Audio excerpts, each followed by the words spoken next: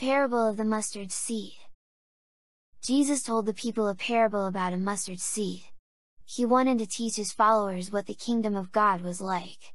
One day, a farmer went to plant some seeds in his field. When he looked at the mustard seed, it was very small. It did not look important. The farmer planted it with care. He dug a hole, covered the seed with soil, and gave it water. Slowly, the little seed grew into a small plant. Each day, the farmer watered the plant, and the sun shone on it. The plant grew bigger and bigger.